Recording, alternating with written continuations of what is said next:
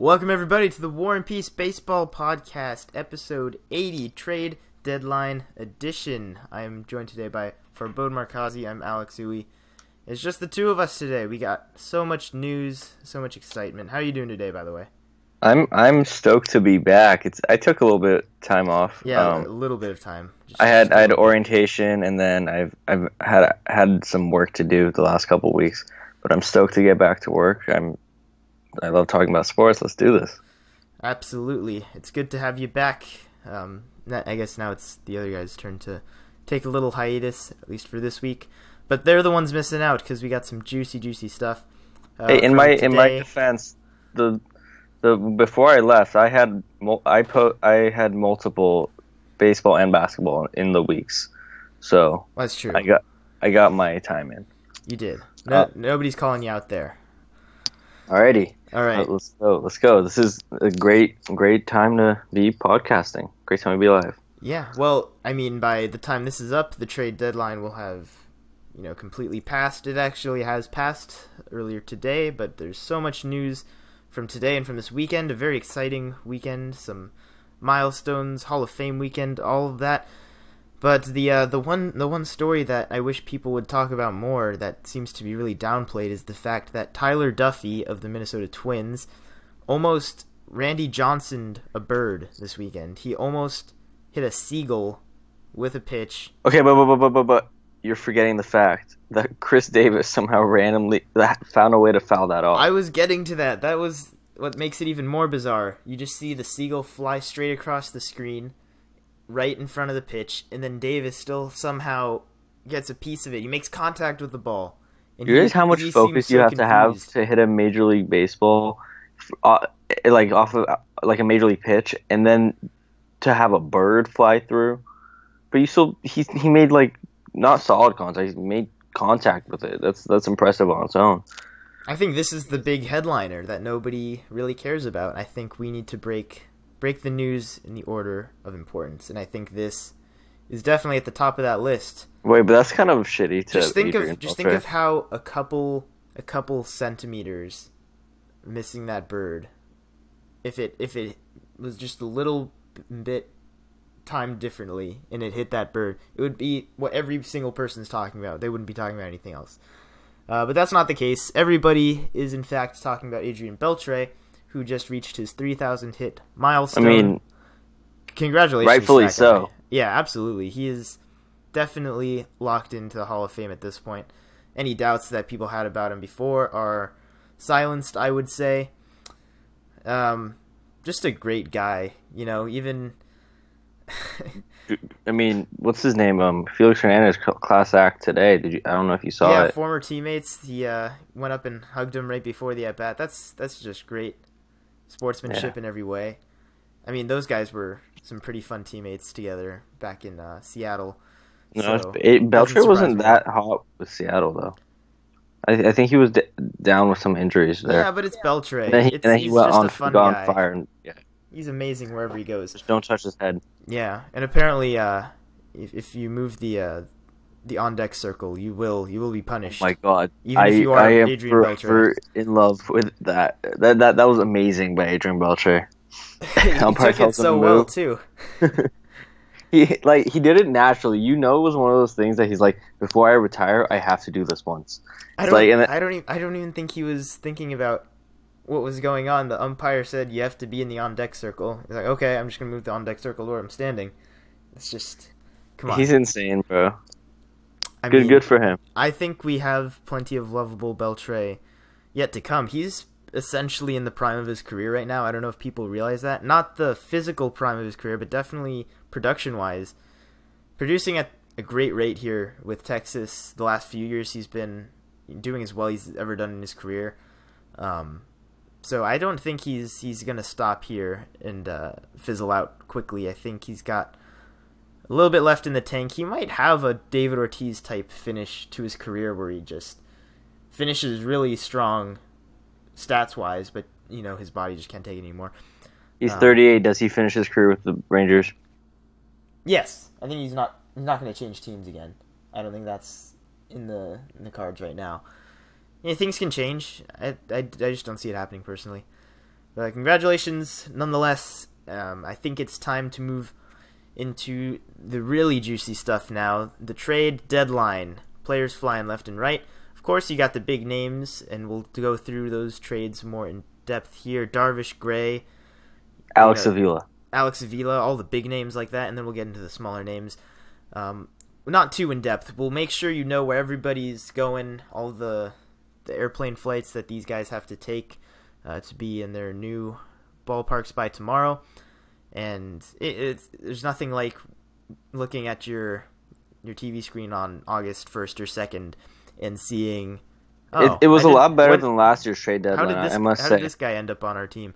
Yeah, I mean, it happens. Do you remember last year the trade deadline? It was there were a couple trades like a couple days before where there was nothing on, like there was barely anything juicy on the day of the deadline.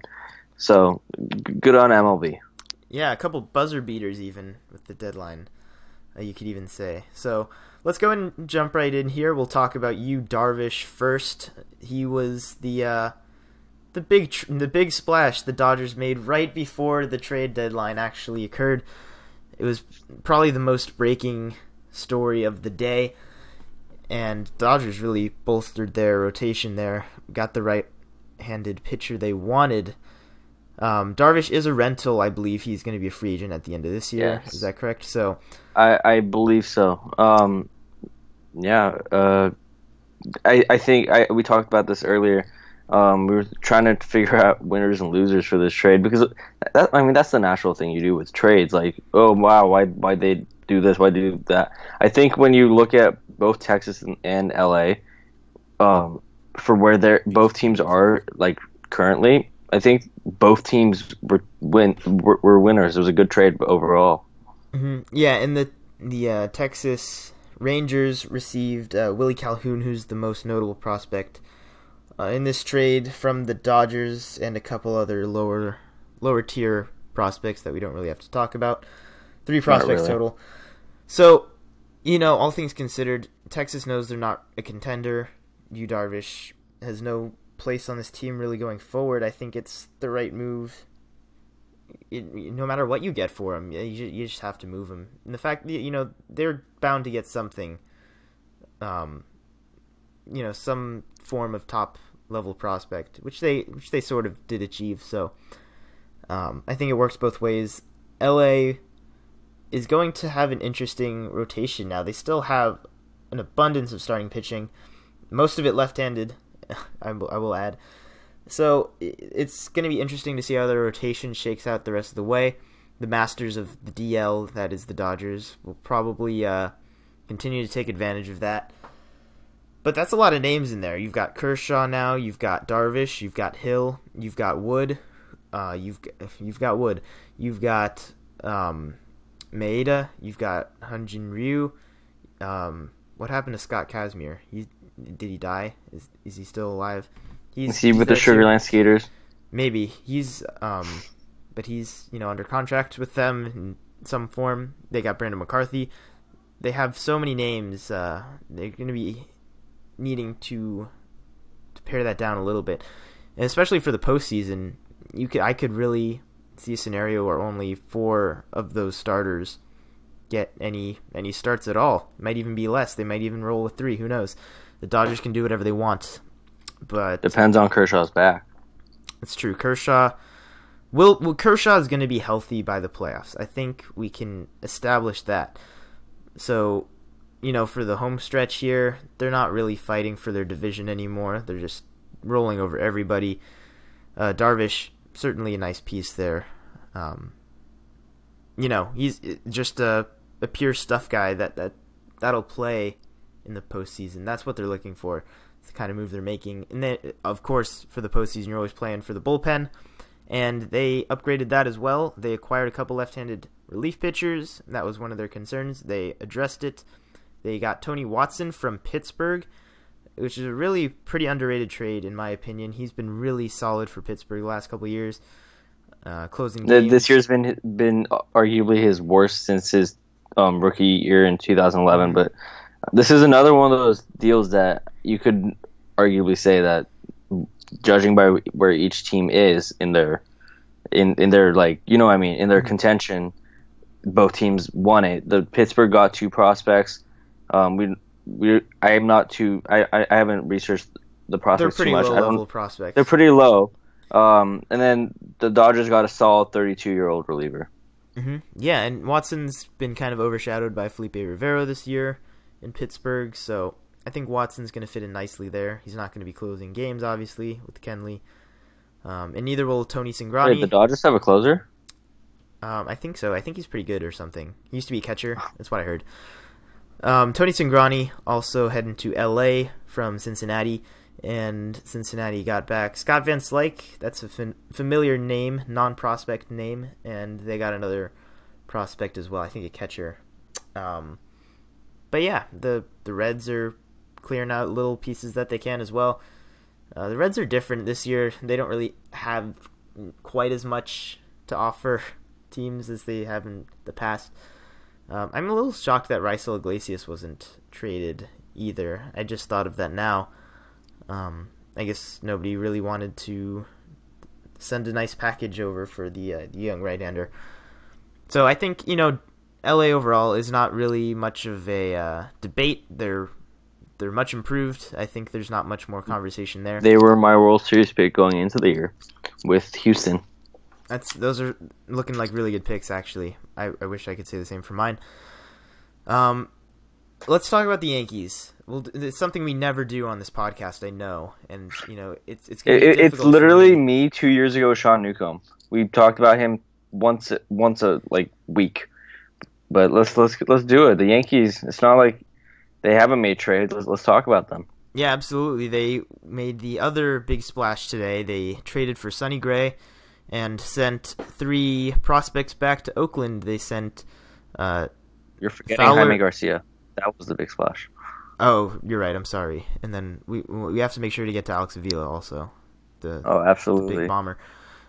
I lost my train of thought. Oakland was sent a nice package of Fowler, Mateo, and Caprillion. Those are, if you're not a Yankees fan, you don't really know what that means, I think, for the most part. Which, as a Yankees fan, makes me happy because we did not give up either of our, top guys. We didn't give up Gleyber Torres or Clint Frazier, who has been doing really well in the big league so far. I think when you look at this, I know Oakland's. I talked about this with you earlier. I know Oakland's very high on Mateo. They think he's, plus like that obviously, and his speed. They say it's Billy Hamilton level of just speed. They're in love with him. And they see Fowler and Caprillion as high upside potential guys coming off of their injuries. We don't know how they're going to come off, but if they pan out, this could end up being a good trade. Yeah, extremely risky. Oh, very, very risky, especially judging by how Billy Beane had the leverage of saying, "Hey, I have club control over Sonny Gray. If I don't get the offer I want right now, I don't have to trade him." Didn't stop him from trading Josh Donaldson. I'll tell you that much. Oh well, but that's Josh Donaldson. No, that was a different case. That was going into arbitration and money. But I guess, but it's still pretty good team control there. I mean, you're not wrong, but like they have like legit control over Sonny Gray.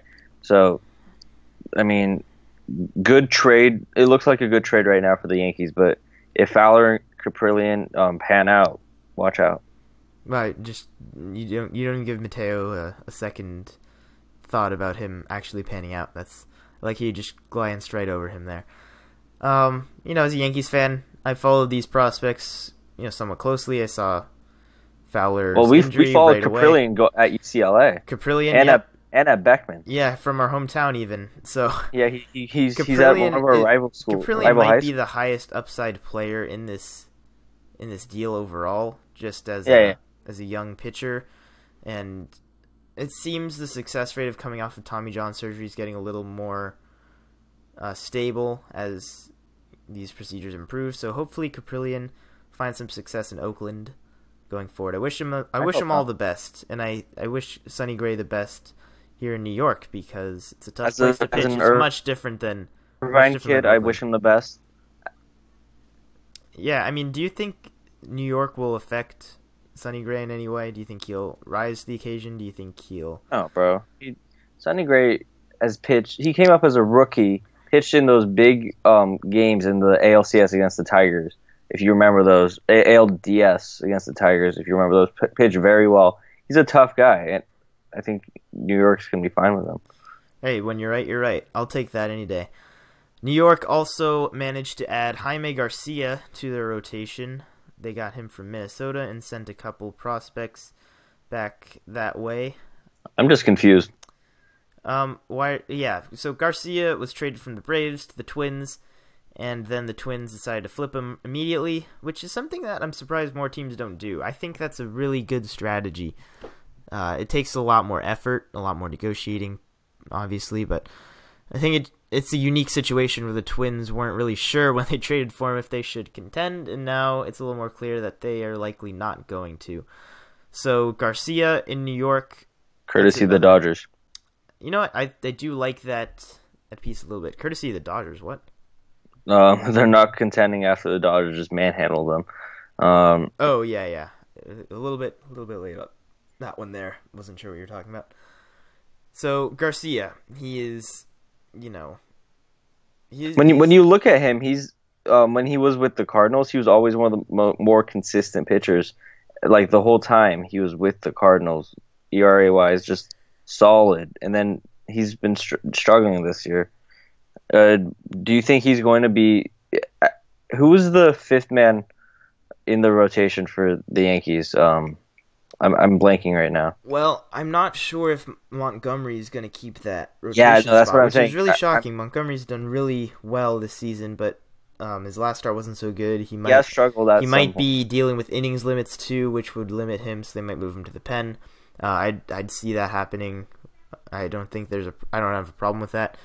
Severino will probably see innings limits as well going down the stretch here, so we'll see how that all pans out. Yankees have options now, which is always a good thing. And I think something that is always what I look at first in these trades is when players go to the other league, especially pitchers, if they can take advantage of that adjustment period and put up some really nice numbers, at least in the first month of their time with their new team.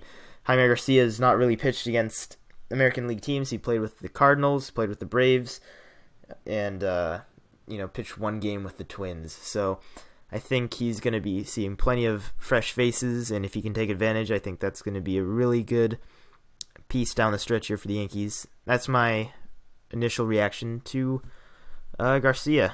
So, how much do you think that Jaime Garcia Twins jersey is worth?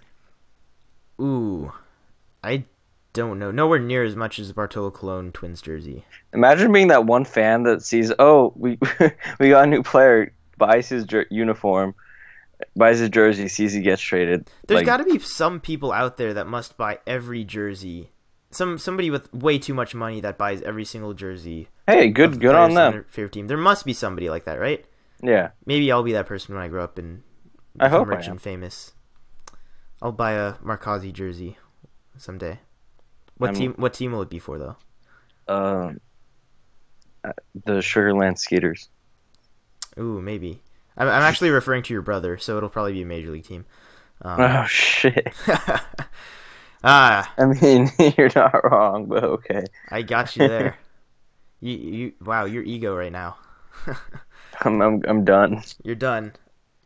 Well, I'm gonna go ahead and go through some of the smaller trades that happened. Not gonna talk about the back and forth so much as we did in this one. I'm gonna talk about these somewhat significant players moving to new teams, so you're not surprised when you turn on your TV tomorrow and see some new faces and new teams. The first of which I'll talk about is somebody you have seen in their new uniform already. That's Eduardo Nunez, who was traded to Boston. I guess second time's a charm with San Francisco third baseman in Boston. What do you say? Did you steal that joke? Yes. I Full saw disclosure. Do you have a problem with that? I think it's pretty I accurate. just exposed Alex Uwe. Exposed, but not ashamed at all.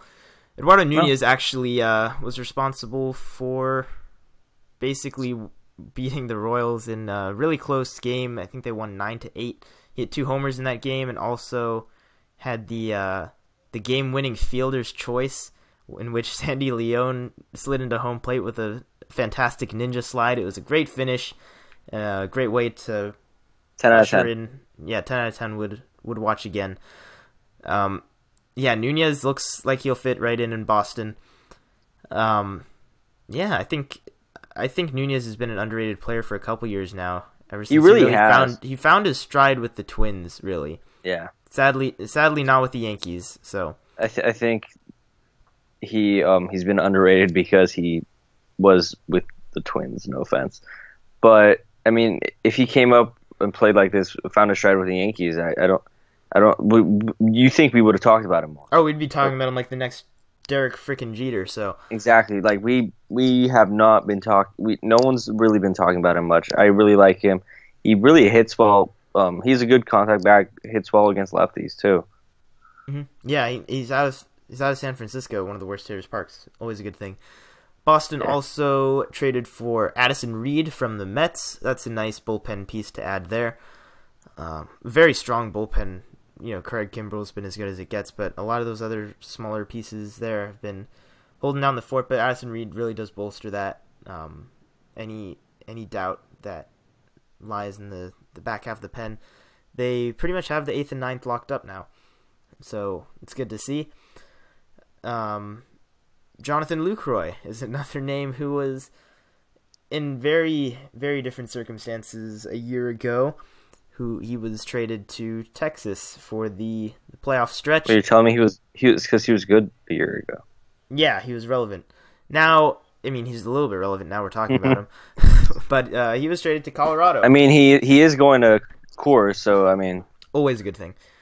So he was traded for a player to be named later. Everybody's favorite player. It's really sad. Yeah, how the mighty have fallen in just a year's time. I hope he can get his stuff together on the defensive end of things. I think that's the most important thing, because Colorado doesn't need any problems with their catchers. They have plenty of problems dealing with their ballpark and their pitching staff. It's already very young. Lucroy does not need to contribute to that problem. I think if he can get his head straight and try to help these guys, he's still going to be a valuable veteran to guide these young pitchers and maybe get the stroke working again in Coors Field. He's definitely a guy you want to own in fantasy. Wasn't he traded for Luis Brinson and another prospect last year? He was. It was, and now he was traded for a player to be named later. It was him and Jeremy Jeffress traded to the Rangers in exchange for Brinson and Perez. I think that's a pitcher that they got back also. And Jeffress is actually getting traded back to Milwaukee at this deadline. Milwaukee's still in the race, so they want him back. It was a really weird situation with that trade. I think Milwaukee did pretty well for themselves there. So yeah, Washington Nationals, another big powerhouse team. They haven't been too active this trade deadline. They did add a couple relief pitchers from Oakland early on, and they just added Brandon Kintzler from the Twins to their bullpen. So that seems like the clear-cut closer at this point. And Madsen and Doolittle will split time in the 8th, matchups, whatnot. Kintzler's been really good for the Twins so far. So I don't see anything changing there. I think he's going to be a solid piece as he has been for most of the year. Alex Wilson, another bullpen piece, traded with the almighty Alex Avila to Chicago. The Cubs wanted to improve their bullpen as well, and they got another backup catcher. I don't know what it is about. I guess the Cubs had been rolling without a backup catcher for a while. I don't know what they've been doing. I actually haven't paid attention to that at all. That's probably pretty significant, wouldn't you say? Yeah, absolutely. I mean, just look at just talking about Alex Avila like alone, just the career he's had. His dad, I think, is the general manager, one of the general managers of the Tigers. Has his son on his team, lets him leave for the White Sox, has a terrible year with the White Sox, gets released, comes back to the Tigers, does really good. He trades his son again. So I mean, at least there's no no favoritism, no favoritism at all. Yeah, that's I did not know that actually. So Al Avila, I think. What do you know? Is either the president or general manager or something. He's somewhere up there. I think the Cubs definitely not in this position they wanted to be at this point in the season. They wanted to be the Dodgers and the Nationals. Just looking for those last. I mean, they expected that to shore up their team. And being completely honest, going into this year, we all I think expected that. I mean, wasn't he most of our World Series? Most of our World Series picks going into the year. Yeah, you got through that one. Okay, the Dodgers pick is looking pretty good for you. I'll say. Oh, absolutely. I'm very happy with that with that pick and with the Astro pick. Yeah. By the way, Victor Caratini has been the backup catcher for the Cubs. He is a young guy who's making his carrots teenies. First year up there for the Cubs, so now they got a little more depth. It's always a good thing. So we'll keep it rolling here. Melky Cabrera was traded to Kansas City. I like that move a lot. Melky Cabrera's been underrated yet again, having a really nice season. He's hitting as well as he ever has, really. He was hitting like 350 that one year where he was an all-star with the Giants. That guy can swing the bat. He's got great hand-eye coordination. He looks like a Royals hitter, to be fair. He doesn't hit a lot of homers. It hits the ball in the gaps a lot. I think he's going to have fun there. So Tampa Bay is another team who added a few pieces. We'll go through all of those. Lucas Duda was one of the more significant ones from the Mets. He is in Tampa Bay now, and he already made a little bit of a splash. He's hit a couple big homers for them late in the game. And they've also added a couple back-end pieces, Sergio Romo and Steve Cishek. Former closers galore in Tampa Bay right now. I think these are the kinds of deals at the trade deadline that you can make and say, you know what, I want to bring in some guys with experience, give them a new, fresh look, give them some new batters to face. Romo has postseason experience too. Postseason experience helps a lot, and I think Tampa Bay is really smart and just, even if they're not the most, marquee premier names, they are going to be names that will help down the stretch, especially. It is a risk. It's always a risk taking guys like this. They have not done very well the last year and a half or so, last couple of years. But, you can always take a chance. Hey, they were once really good. Maybe this environment would be good for them, and they went with it. I do like what Tampa Bay's done a lot this trade deadline. Tampa Bay also was involved in the other side of things. They traded Tim Beckham to Baltimore, which was a little bit out of nowhere, it seems, because Tampa Bay is actually contending. I don't know, is Beckham been playing full-time at shortstop? They do have Brad Miller back. That might affect their decision there. So Tim Beckham is going to be playing in Baltimore now, and he looks like he's going to get a lot of playing time, especially because they've been starting Ruben Tejada. Whose idea is that? So Tim Beckham will be playing shortstop in a really hitter-friendly ballpark. I think that's going to be something to look at as well. We'll keep it rolling here, though. If you have any thoughts on any of these guys, just jump right in, please. I'm still wondering where Tim Beckham's going to slot in, because you asked that question before when we were planning this, and I was like, I don't know. I at first thought Machado was still short, but no. He hasn't been at shortstop in a long time. And J.J. Hardy is still there in Baltimore, injured right now. I don't know what his time has a manager ever been involved. Has a manager ever been so in love with his average shortstop as Buck Showalter? With J.J. Hardy? Yeah. I want to say yes, and I just can't think of off the top of my head. But I'm sure there's cases where players just love, or managers just love having their veteran guy there, even if he's not producing anything. Actually, I got one for you. Alcides Escobar with the Royals. There you go. Boom. There you go. We did it. That was an easy one. All right. A few more names here to throw out there that I think are significant. Adam Rosales of the Athletics was traded to Arizona. He is going to be a nice utility piece there.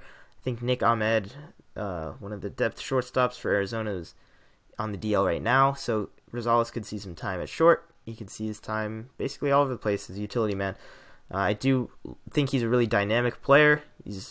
I think it's a really good addition just from a clubhouse perspective for Arizona. Yeah. It's good energy. And that matters. People don't think about that quite as much, but that definitely matters. The energy they bring. Francisco Liriano is one that requires a little That's more an interesting attention, I one. think. Houston traded for Liriano, I think, as a very, very short-term experiment while McCullers is on the DL. I don't know the details. You think he's going to be in the rotation? He is going to make a few starts for them.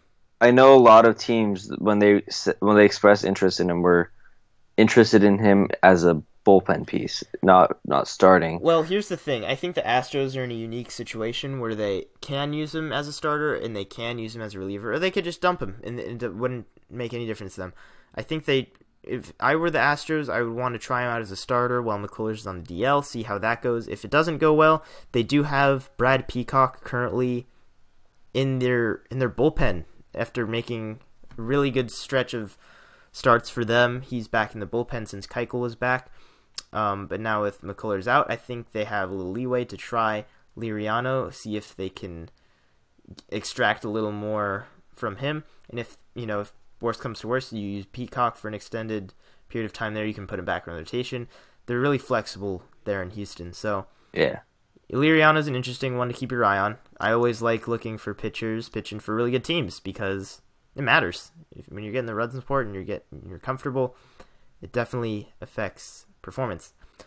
A few more names I'll throw out here. Joaquin Benoit from the Phillies traded to Pittsburgh. Jeremy Jeffress, as I mentioned earlier, was traded to Milwaukee. And I think this last one is really something different here. Joe Smith. It's a great story. Yeah, Joe Smith was traded to Cleveland. Obviously a great bullpen piece. He was with the Angels and then the Blue Jays, and now in Cleveland. And I think part of this was due to the fact that his mother is dealing with some medical conditions. I believe, what was it again? Huntington's, I think. Yeah. And she is being treated in Cleveland. He's been doing a lot of work there when he can. Very involved in that area right now. So him being able to be closer to where he's needed for the most part is always a really good thing. And I think it's just heartwarming to see that human element of a trade working out for a player like that. So I'm a big Joe Smith fan from the time he was with the Angels. Even like a little bit before when he was still with the. I'm sorry, you're cutting out there. I don't know what you're saying. When I first read it, I was like, "Oh, that's cool. He's going back to the Indians." And then I saw the tweet about his mother's medical condition. I was like, "Oh, that's a really cool story." And I mean, he's also a pretty good right-handed arm out of the pen. Yeah, upgraded team for sure. Definitely a playoff team. So good for him. And that's gonna be pretty much all the significant players that have changed teams in the last couple days. There's a lot of names, I know. I'm going to need a glass of water right now. But I'm going to push through for the sake of being professional here. That's what we're all about, right? It's a very professional. We're a professional podcast. Yeah, absolutely. Definitely. Something I did want to go through here before we completely move on from the trade deadline is a few names that notably were not traded that looked like they were going to be moved. And of course there's the waiver deadline, which goes on for a bit longer. And I don't know all the details on that, which players specifically are looking like likely pieces to move. So there's a few other players here that we'll talk about that were notably not traded. Actually, before we do that, I just had one pop into my mind that I completely glossed over. A name that was traded that I didn't talk about. Howie Kendrick was traded. Oh my gosh. Yeah, that was one that I forgot to mention. He was with Philadelphia and he got traded to he got traded to the Nationals. The Nationals picked him up. That's a big Howie Kendrick fan. Yeah, the Nationals really needed some depth in their outfield, and possibly in the middle infield as well. So it's a really seemingly perfect fit for him. I don't even know how that came into my mind. Just did. I don't know. But there you go. So let's talk about a few names that weren't traded. Brad Hand is probably the most puzzling one. I'm very confused. The Padres aren't going anywhere, obviously. Brad Hand no way. has been fantastic this year. Left-handed pitcher. So many teams want left-handed bullpen depth. No, and they just decided to not pull the trigger on anything. The Padres did say that they wanted to bring in a really big package for Hand. Being completely honest, I'm sorry, but if it's your first year of being, like, if it's like your player's first year of being this good, what are the odds that you'd get a big package? Because I think the odds were really good for them to get a nice. Okay, but like, yeah, what do you think they could have gotten for him? I don't know. That's going to be a hard hypothetical to throw out there. Even if you get in a situation where you get one somewhat top prospect and some lower level prospects to accompany there, that's going to be something you have to pull the trigger on. And I think it says there's another reliever that we're going to get to, Britton.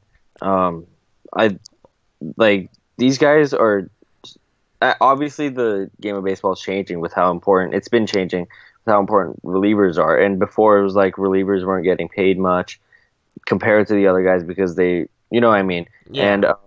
And like their value has gone up big time, but I still, like with Britton, I understand the big package.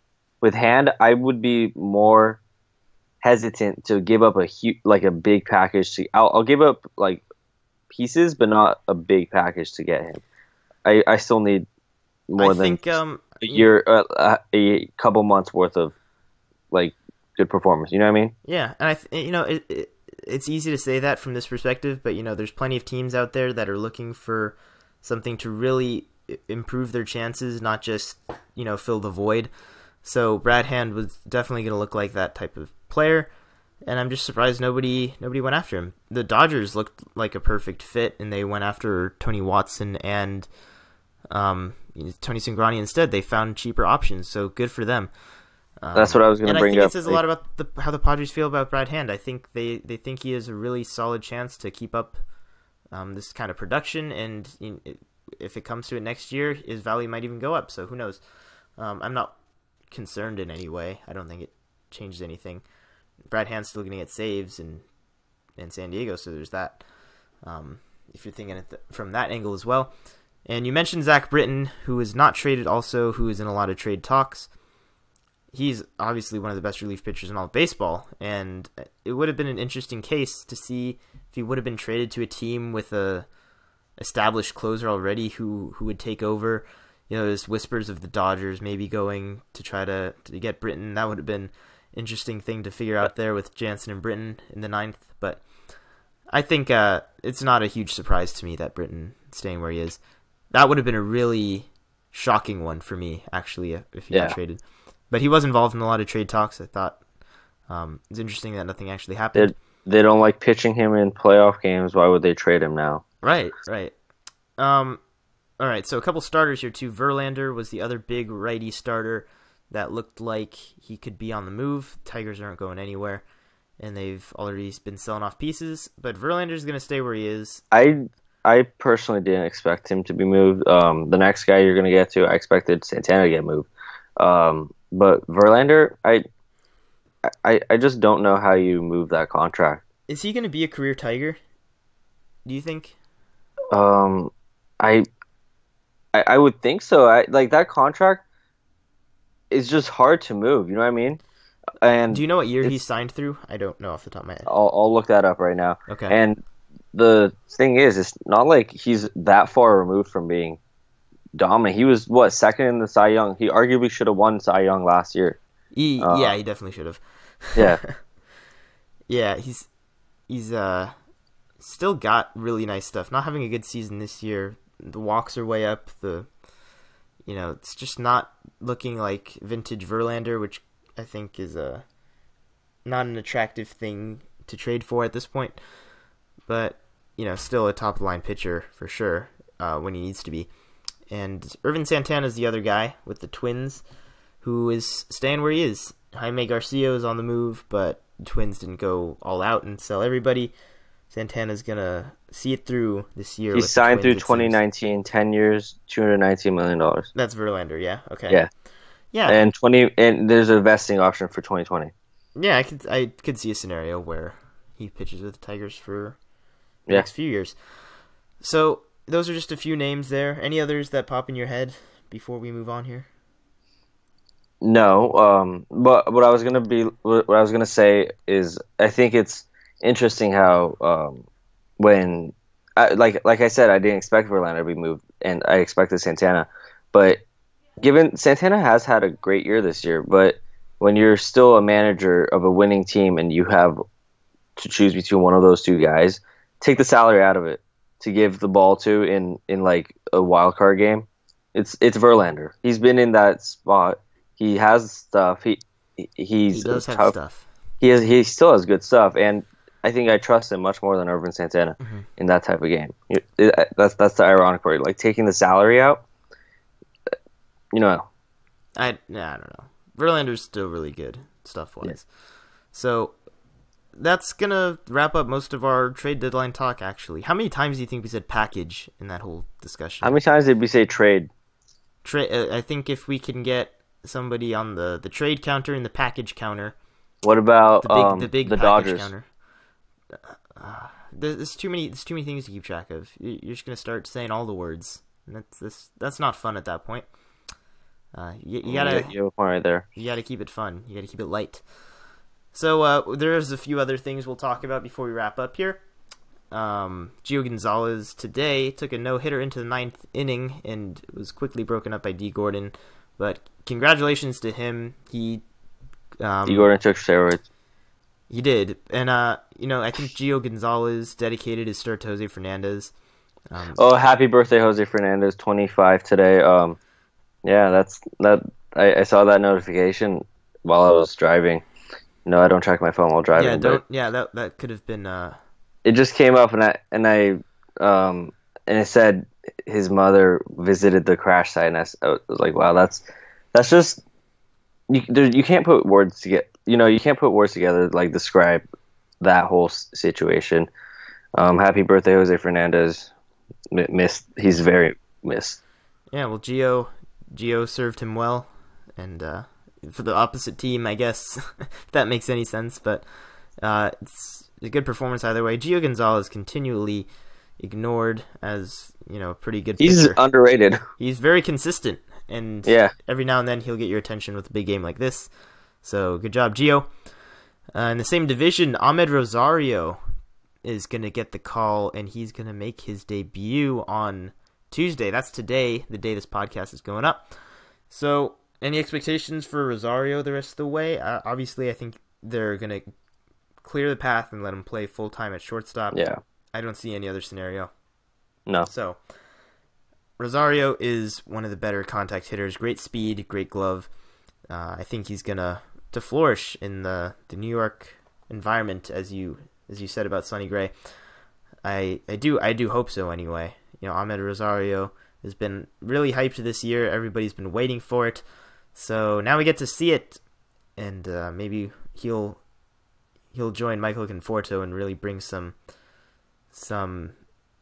actual fun offense. Yeah, some actual offense, some young energy back to the Mets. That's always what they're looking for there. Every team could use a little more young energy. One team that lost a little bit of young energy in today's game was the White Sox, who Yohan Moncada collided with the he's second... He's day-to-day, though. Yohan Moncada, collided with the right fielder on a shallow pop-up. Or was it the first baseman? I don't remember. He collided with somebody on a shallow pop-up. It was right fielder. In his knee. I just have to share my situation when this happened. I was in fantasy talks with another team, and I was in talks to get Moncada, and then at that point I saw the notification that said Moncada's hurt, bye, because like, because the way they worded it said, "Oh, he's being carted off the field." He's, you know what I mean? Yeah. Well, right now I think it's just a bruised knee, but right now it says it's a bruised knee, but like it looked like it could have been a lot worse. Yeah. It could have been. There were ACL rumors. It could have been a lot worse. It might be pretty bad for the guy who he freaking kneed in the head. That might not turn out so well. I don't know the details about that. I don't even know who's playing right field for the White Sox in that game. Is that bad? Is that bad that I don't care about the little guy in today's game? You know what? Willie Garcia. You know what? That's what you do. You look out for the little guy in this game, even though I'm sure he's a pretty large human being. Yeah, you're the name guy. You're always making sure we give credit where credit is due. Because I can say the names and Rudy can't. Yeah, that's exactly right. We need somebody to do it. So good. That's your White Sox update. I can't imagine they'll be making a lot of news in the next few weeks or months. Unless they call people up, basically. Basically, they got a lot of fun names for call-ups, so we'll keep you up to date on that. And one other note that I'll make is David Price is also back on the DL with, I think, just elbow discomfort at this point is what they said, but that's not a good sign, obviously. If they need to take their time with him and really slow everything down and just take it easy with him. They're not going to have him for a while then, if that's going to be the case. I'm not sure how much time exactly he's going to miss due to this. But the Yankees aren't getting any worse, so Yankees and the Red Sox are going to be having fun down the stretch, and the Rays even. All these teams still in the mix. Where would you put the Yankees right now in the American League? In the American League, just rankings-wise? Yeah. I would say that they are the second best team. I would say they're second best team. I will agree with you. I think their bullpen is just too insane to ignore. Exactly. I think when you look at the team itself, a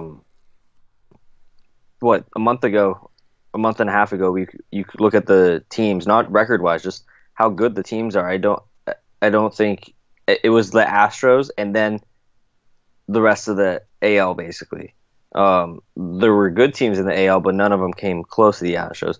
I think what Cashman's done with the bullpen itself, that's like... Yeah, not to mention they addressed the rotation, they addressed everything. They have... And arguably, they kept their core, and they have so many weapons coming out of their pen. You don't have a bullpen that can strike out as many guys in the league as the Yankees do. That shortens the game. Sonny Gray only has to go 5 innings, and you can bring in Canley, Betances, Robertson, Chapman. Not that order, but like, you know what I mean. Chad Green. Shout out to Chad Green. Rip the Yankees' random white bullpen pitchers. What do you mean? They're flourishing, better than ever. Not pitching? What? By not pitching? No, he is. He's been really good. He's been their setup man. No. I'm talking about like the overall like Yankee bullpen vibe.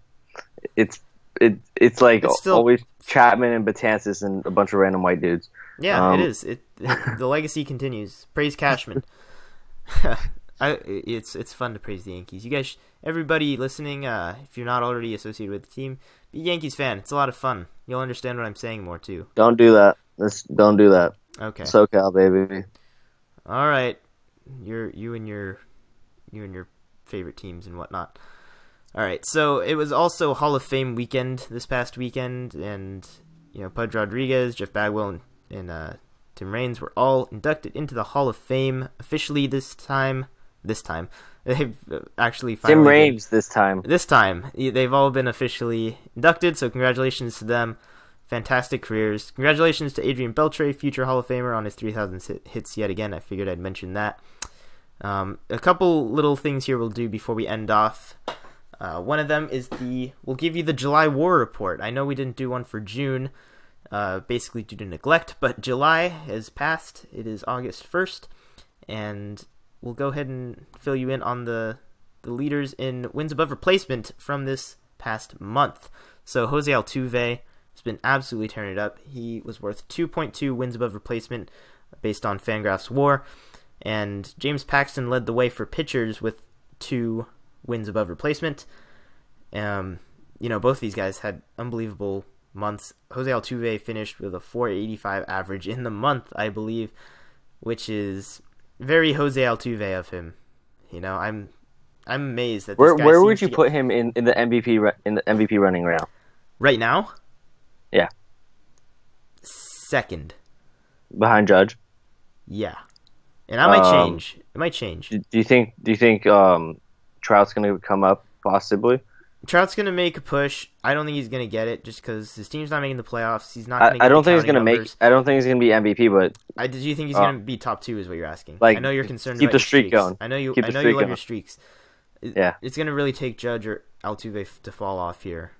Yeah. In this last, or unless Trout just goes back to being by far the best player in baseball. I mean, these last 2 months. It's entirely possible. It's not like Trout wasn't on that pace before he got hurt. I do see a path to him keeping the streak alive, and I kind of hope he does because I love streaks as much as you do. But I also love Jose Altuve, so I'm really conflicted, and I love Aaron Judge. I love all these guys, man. I love baseball. I love baseball. We love it. James Paxton, I love him too because he has really been keeping it going.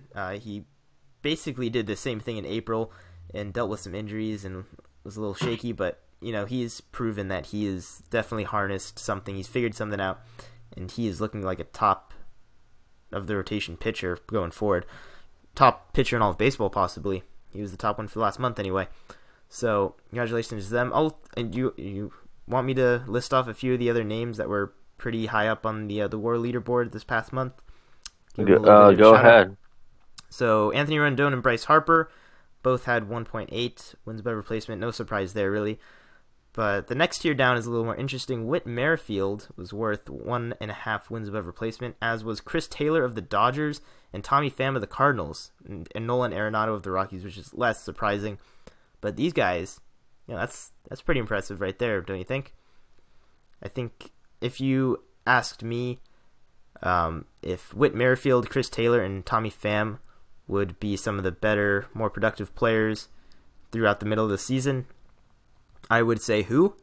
That would be my exactly. First. Yeah. So I mean, good for them. Good for them. Yeah, I love it when players like this can rise to the ranks. So yeah, I mean, and a little bit further down, you got names like Stanton McCutchen, who has really returned to MVP form really quietly. Odubel Herrera. The year after the offseason that his team was like basically trading him. He was basically They're gone. about to make him walk the plank for crying out loud. So Odubel Herrera was also really on thin ice, and he's really turned it around. 1.4 WAR in the last month. Good job there. Real Muto Simmons, Seager, Blackman, Contreras, guys like that. Simmons. I can't read the entire list, but I would if I could. I love lists. And I'll read a couple pitchers too. I'm not forgetting about the pitchers. It'll take me 1 second though while I change tabs here. So in July, some of the other top pitchers with Paxton were Chris Sale, who was really right behind him there, 1.9 wins above replacement. Chris Sale, good job not falling off the edge this year like you did last year. Keep it up, and you will find a Cy Young. Well, he hasn't torn up any uniforms this year, so that's true. Keep it up, and you'll find a Cy Young award in your hand with no contest, basically. Corey Kluber's been great. Aaron Nola has been amazing as well, pretty much just as good as Kluber in terms of WAR, and his FIP was actually 0.01 better than Kluber, so take that for what it's worth. Severino, Waka, Kershaw, Rich Hill all had great months. Brent Suter for the Brewers. Who knew? He was pretty valuable this month, I guess. And, a lot of guys like that. So, Jaime Garcia's not too far out there. Another Yankee now. Yay! So, that's our WAR report. We like to do that at the end of every month. If you guys enjoy it, let us know about it. And before we end off, Forward, why don't you give us our Out of the Park report for today? And explain what that is for those who don't know. For those who don't know, Out of the Park is like a computer simulation game where you basically simulate being a general manager or a manager of a team throughout the years that you are the general manager of whatever team. And I have the game on my computer, and being the nerd that I am, I play it a lot. And they they often have weird headlines, and this is one of them. And also, this was before Yu Darvish was a Dodger. This was before the trade went down, so it's kind of weird. The headline says, "Today was a big day for Theodore Darvish, son of Los Angeles Dodger Yu Darvish. It was his first day of kindergarten at the touted Los Angeles private academy, Winthrop Acres. Theodore passed multiple aptitude exams in order to be accepted. Today's session is a special moment for Theo, and I am just so proud," said Yu. I think I love the thought that goes in these headlines.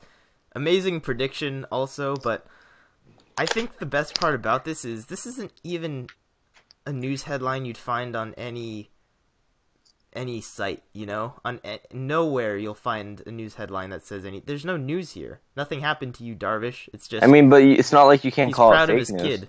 It's not fake news. Well, it is fake news, but it's not. It's just pointless. It should be our fake news report.